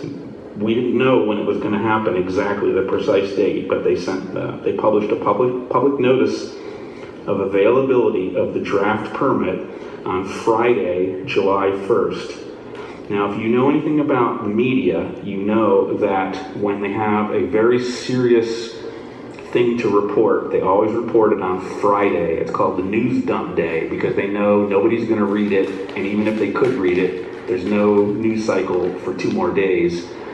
So it diffuses the response. So this was not only done on a Friday, it was done on a holiday Friday. Just basically signed off on this unpermitted activity. It was not part of their original Speedies permit. The last thing I want to say is what DEC told us when we had this meeting on May of this year. They basically said they don't have the regulatory authority to deny I3 the right to basically turn this facility into a commercial dumping operation. DEC said they almost never deny a permit, but they also denied that they were a rubber stamp machine. But they said basically if the form is filled out right, they're going to permit this. They don't perform safety inspections to check the integrity of the tanks, which we know are in bad shape because they've leaked once. 17,000 gallons in 2013, raw leachate went straight to the river, which is how we found out about this whole thing. It would still be a secret if it wasn't for that. DEC almost never assesses any fines for non-compliance with the regulations. DEC says there are no limits to how much effluent I3 can dump into the Susquehanna River as long as it meets, quote, clean water standards. But they never really check. DEC never performs independent testing of influent or effluent of this. All reporting is self-reporting and is basically the honor system. DEC does not have staff to check all these permitted sites that exist throughout the state, and they said a public hearing is highly unusual. It reminds me of the old days with the gold rush. This place used to be booming. IBM had 18,000 people over there. Now IBM is employing about 800 left. I know last summer they had about 1,400. You go around this town, all the stores are vacant, empty. The properties are run down because nobody wants to put money into them, and the taxes are way too high. And, you know, the only thing that's missing is the tumbleweeds. Instead of tumbleweeds, we got ventilation systems. Okay, so shout out to George and Andy for that. So, There's good stuff. Yeah. So would someone like to read this quote from Helena Norberg Hodge? She was an anti-globalization activist in the early 2000s. Until about 500 years ago, local cultures throughout the world were the products of dialogue between humans in a particular place, growing and evolving from the bottom up in response to local conditions. Cultures have absorbed and responded to outside influences such as trade, but the process of conquest, colonialism, and development that has affected so much of the world is fundamentally different. It has forcefully imposed change from the outside. And since the end of World War II, the forces dismantling local economies has grown far more powerful. Today, speculative investment in transnational corporations are transforming every aspect of life. People's language, their music, their buildings, their culture, their agriculture, and the way they see the world. That top-down form of cultural change works against diversity, against the very fabric of life. So what do the principles of environmental justice tell about Binghamton's history and development? Starting with colonialism, we're looking at industrialism, and potentially looking at the future. And specifically, what has Binghamton's past development been dependent on, and what will be possible in the future? Is it desirable, and what alternatives might exist? So if there's any ideas. It just shows that environmental injustice continues. Mm-hmm. And it will continue, and I don't know when it can stop, unless there's enough people that can stand up for justice. Mm-hmm. So, I don't know, just throw my 2 cents in, like, it kind of like to go back to kind of like the Warren County landfill project, so we kind of started the presentation with this kind of just connecting with your point. It's like all about if like the people of the neighborhood that's being impacted, or the community that's being impacted, it's up to them to really like fight back, because the corporations themselves aren't going to like put the community's needs at their priority. It's going to be more about their profits, and that's that aspect. Well, the problem is when they come in, they have to ask us. We're not asked. The people are not asked. We have to be part of the decision. They have to inform us. We're not informed. They only give us partial information. We need to have lots of information. We have to be part of the decision-making process, and then we have to ask, is this going to be good for 7 generations from now? And if it's not, then we cannot say yes to you coming into our community. So And we're not asked that. We're not part of the process. Oh, yeah. You can just, yeah. All right. You can just. Yeah, no, I definitely, I think that's a really great point in terms of, and especially I guess in conjunction with like the prior quote, I forgot what her name was. Yes, that I think is like a really great explanation in terms of, I guess like how, I guess colonialism works, but how it can work on like a smaller scale, as in I guess like a business planting itself into a community without like any investment whatsoever in terms of like how, like what is like the actual function of that community, what's the health of that community and the people in it, and it's like you can't really, I guess, like get around that in any sort of way, like around like any sort of company, like just like any sort of like multinational company will have the ability, will have the capital to just all right, it seems like a good place to like set up a headquarters. And I mean, like it just happened with like it's like Amazon and yeah, in Long Island City, and like enough people were able to organize to like prevent that from happening. But it would have been very similar in how these corporations, they're very parasitic in how they set up base, take the resources and leave the waste behind, and that doesn't really stop unless the people who are working, the laborers who are working in those corporations, in those factories, have control over how factories, how that industry is run. Because otherwise, there's no profit, there's no motive for a company to actually take care of the immediate environment around that factory. If the people who are working there have control over it, then they live there. They not just work there; they live there. So that's like all the incentive for people to make sure that this is a sustainable, this is a healthy way to run whatever industry that is. Yeah. Additionally, with Binghamton in particular, we have this post-industrial economy, and we've seen, like, I remember my freshman year just like driving through Binghamton, not being familiar with what Broome County's economic history was, just thinking that this place was really decrepit. And there are a lot of students on this campus, just to also talk about like the university to community relationship. Like there are a lot of students who, in a very high and mighty way, will say like, we create the economy here, and that's not a good thing, and that's not something to take pride in. Like right now, Binghamton, from my understanding, has a very seasonal economy because of the university, and a service-based economy. And unfortunately, if Binghamton were to, like, if we were to try to recreate,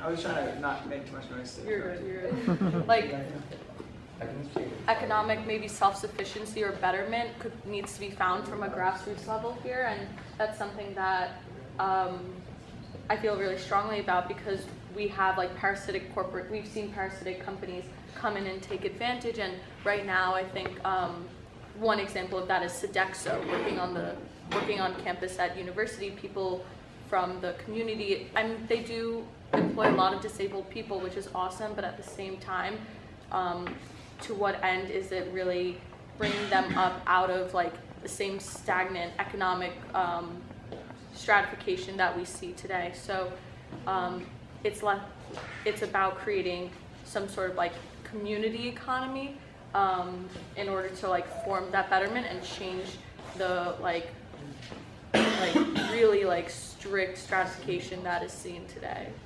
I think also one of like, just to put it out there, like there were students a couple years ago who were working really hard to get like a Binghamton, like Broome County food co-op to be created, and like that plan is really just like came and went, and it would be a really awesome economic as well as educational opportunity for people in the community and working with community members. So it's hard for students to keep up with, because we only have like most of us have a 4-year like time period here.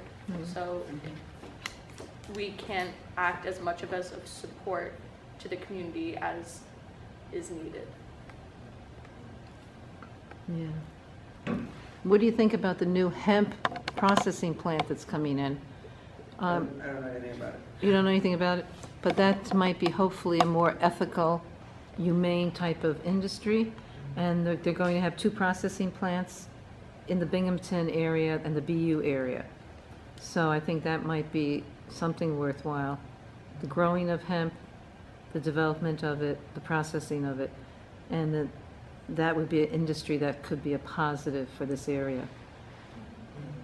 Yeah, it all, I think, depends also on like the amount to which like the people who are like working in the processing facilities have their voices heard and are able to unionize or have some form of like bargaining ability with the people who are running the company. I know there are local farms who do hemp stuff and CBD type products, which are really awesome, but usually like family based from my understanding, or just like really small groups. So I don't know what that would look like with a processing facility. Yeah, it's saying like invest 150 million, 400 jobs. I only just opened up the page. But Yeah.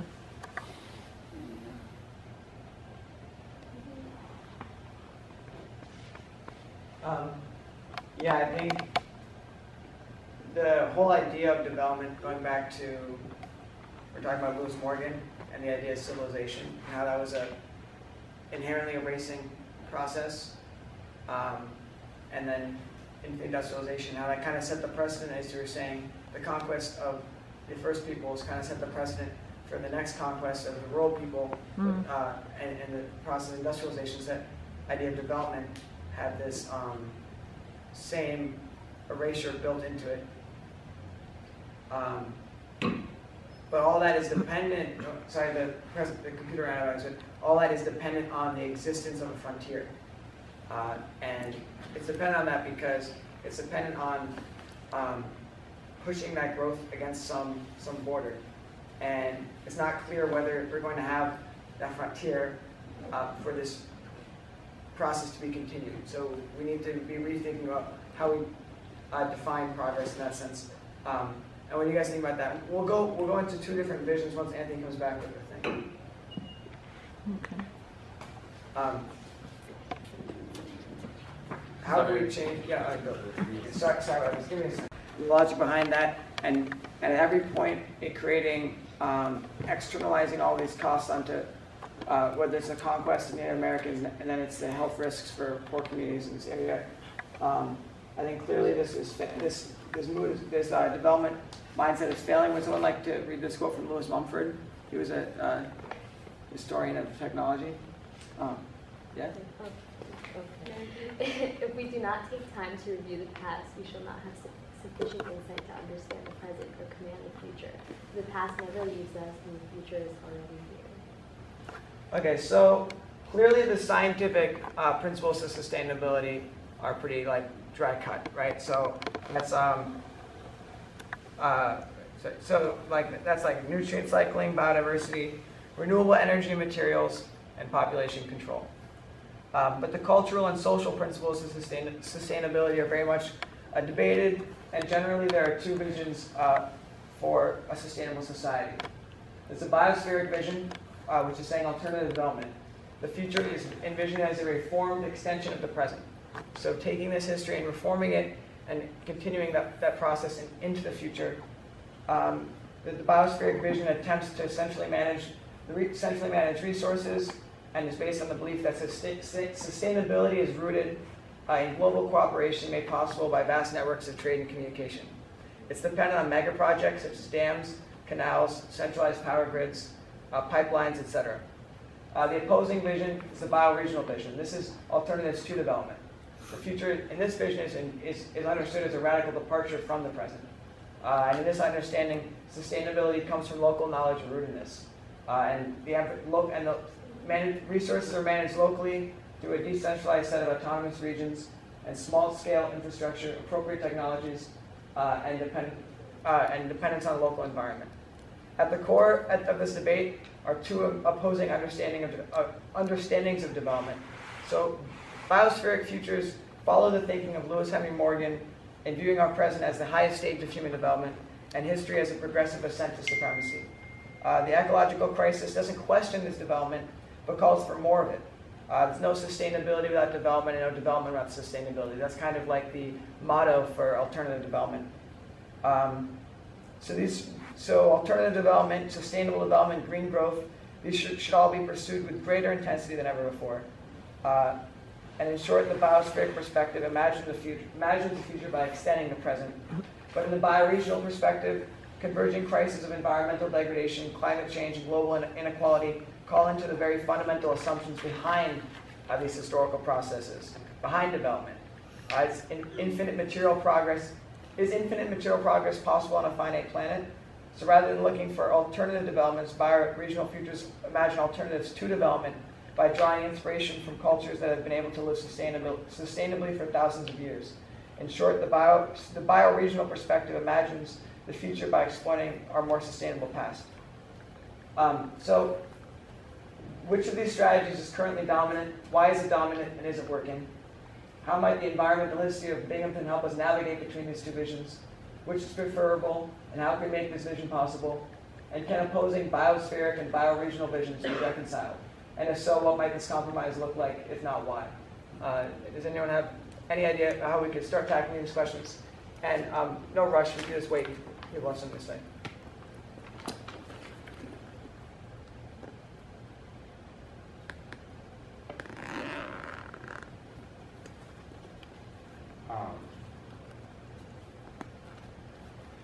I guess I could start things off.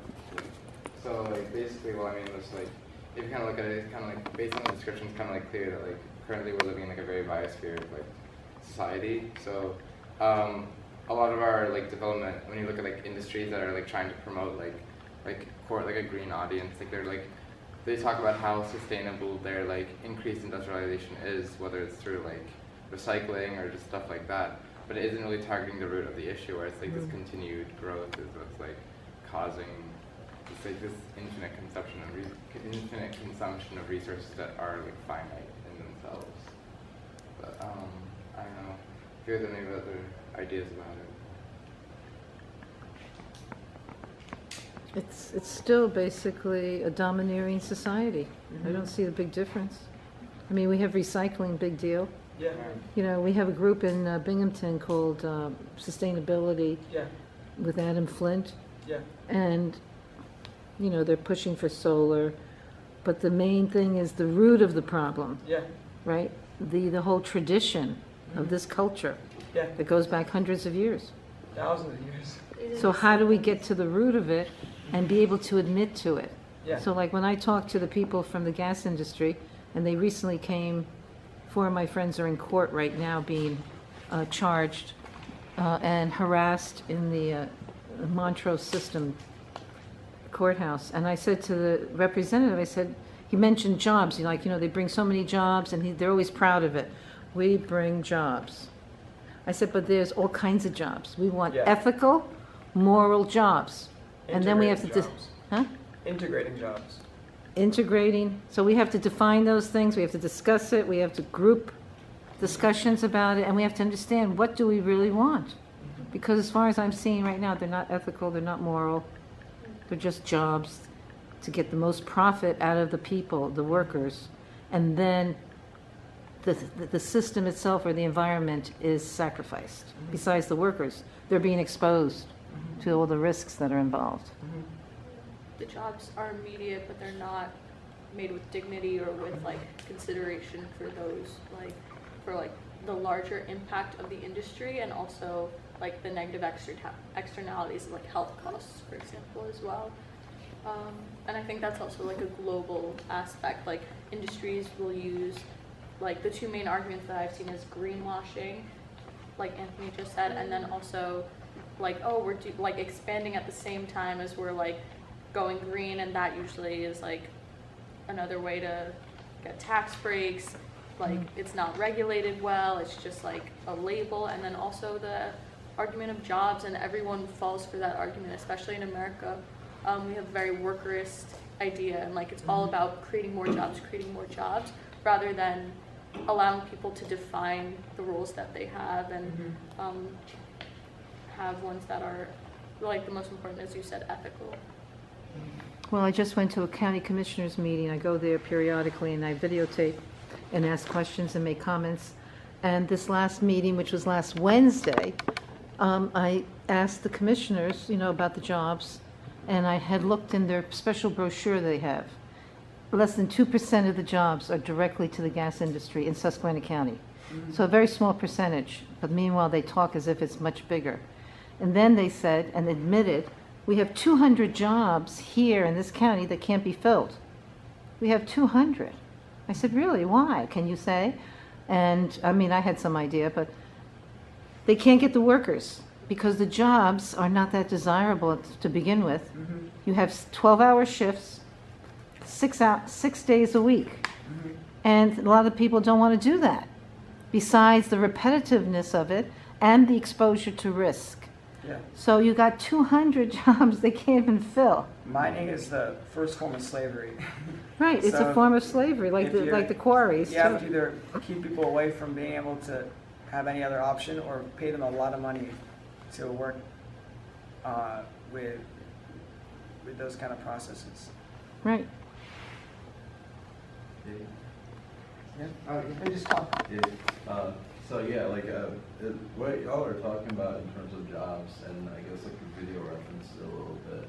It's honestly, that's just something I think of like a much larger problem in how I guess companies, they can really just hold regions hostage, with this idea of jobs, deadass. You can a corporation can just be like, yo, we're gonna bring some jobs, and then everyone's like, oh, and then you want a few million in tax breaks, chill. Yeah, and it's what does that even mean? It's I guess just to go back to the reference again, since it's really in my mind, but with Amazon, they were talking about, we're gonna bring jobs, and it's New York State doesn't have a job problem. People are pretty it has, the city as a whole has relatively high employment compared to I guess most cities of its scale, of its size. What it has is a housing problem, a serious housing problem, transportation problem. It has so many issues that go beyond jobs, and it's even in terms of I guess who are these jobs going to? I guess what do these jobs entail? Do these jobs mean that people have, I guess, a living wage? Do they get health care? Do they get things that they need to survive? To maybe not just survive, but to actually, enjoy the quality of their life.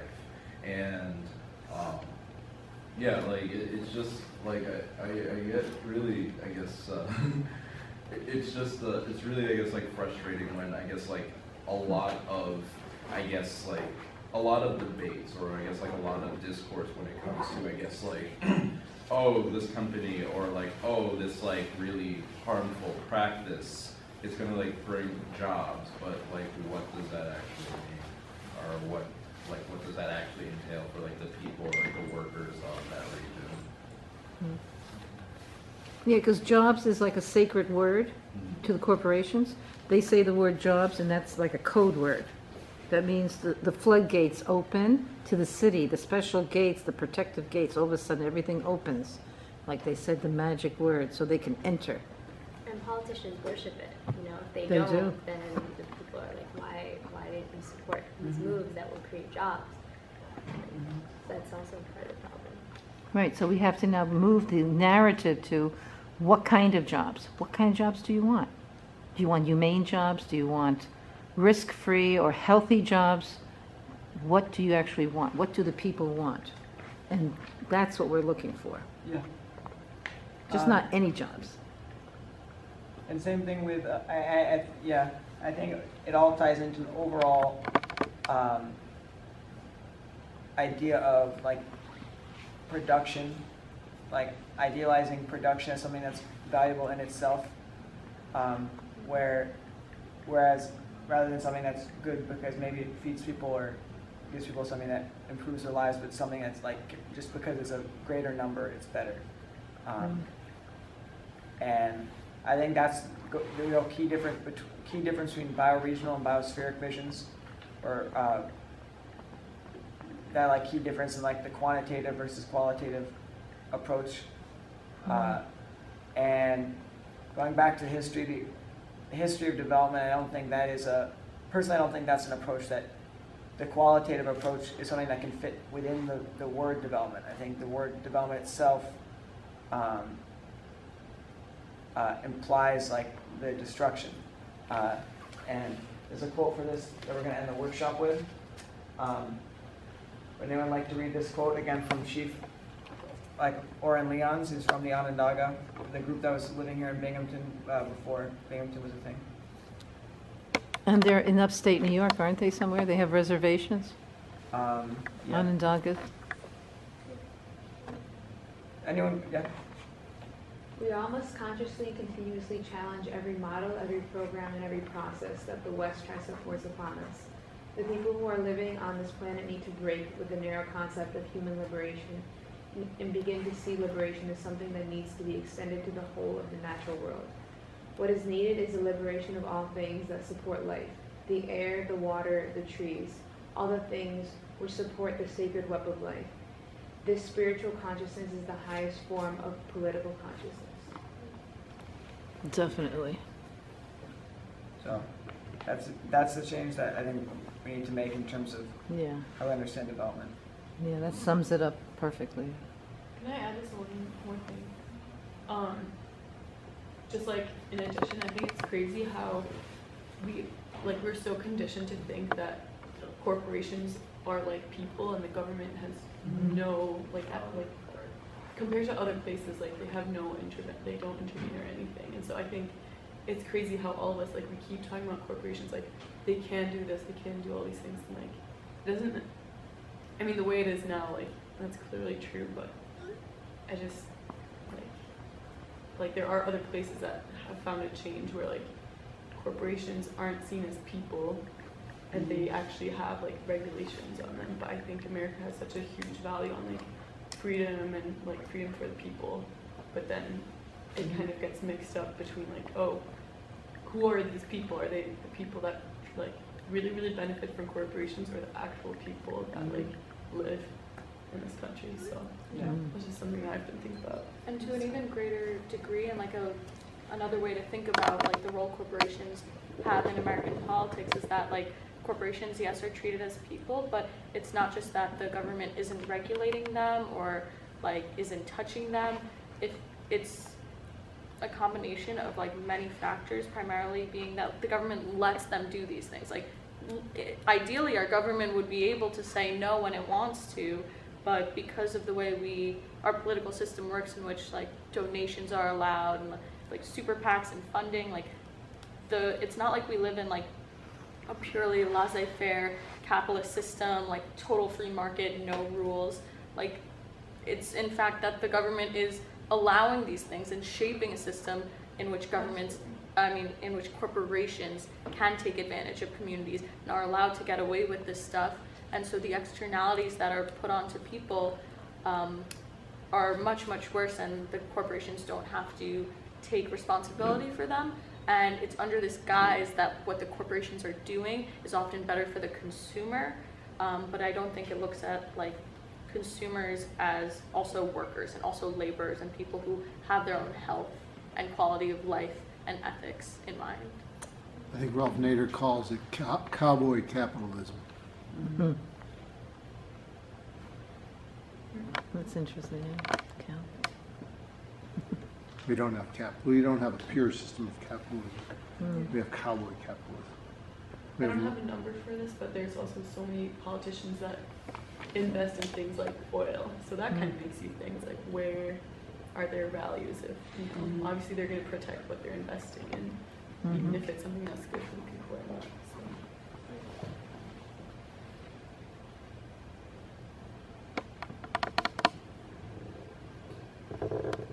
But I think getting involved on a local level is really like the place to begin with this, like just so that this doesn't end on a really dark note of like we can't do anything, because that's not really true. And getting involved, there are really awesome organizations in the Binghamton, Broome County area, and being like in place, like putting your body where your mouth is, going to city councils, and whether it be us as students while we're here for this temporary time or wherever we go on in the future. I think it's really important. Not everyone at this university is going to do like a social justice, social action, betterment of the world type job, but for those of us who can educate and do want to do that outreach, like it's not like we're alone, and it's not like we're ants. We are like real people who have real voices and real potential to make a change. And I think, yeah, as real as it gets. So, what we do does really matter. It does. There was, when IBM tried to cut down 200 or 300 of the oldest trees in the Glen in Endwell, the IBM, it's called the IBM Glen. It's a nature preserve of sorts. A group of activists went down to New York City where the chairman of IBM was speaking at the Jacob Javits Center. And when he started speaking, well, first of all, they passed out flyers in the lobby before the event took place. But then when he started speaking, they went in and they sat in the 4th row. And with every word that he spoke, every other word, one of the 4 would interrupt him until they were escorted out. That's the kind of activism that we need. It needs to be visible and directed. So he wasn't even talking about environmentalism or anything. He was talking about something else having to do with IBM. But they showed up there. They drove down from upstate New York, I think most of the 4, and they went there and they did what needed to be done. And that caused him to realize what was going on. He didn't even know what was going on. He was never told. It's also about calling for more transparency with whatever we see going on. And I think in general, I mean, at least people who have access to information, I mean, it's the internet age, so it is a little easier, but still not everyone, like in terms of like national and like state elections, like we can call for more transparency from our representatives as well, in terms of who they're getting donations from. Like that is public information. So there are ways to really do that. I mean, like this past state election season, like Claudia Tenney isn't around anymore. Like, am I wrong? No, like that was a big movement on the part of people here, and so it really does make a difference. And there is also the question of like to what extent is working within the system, like how effective is that versus just like grassroots organizing. And there's it's a little open-ended. So that's all for this workshop. Thank you. We have to set up and review stuff for the next one. If people who came late, you guys please come back. You guys just chill here. Anyone who wants to hang out, you guys.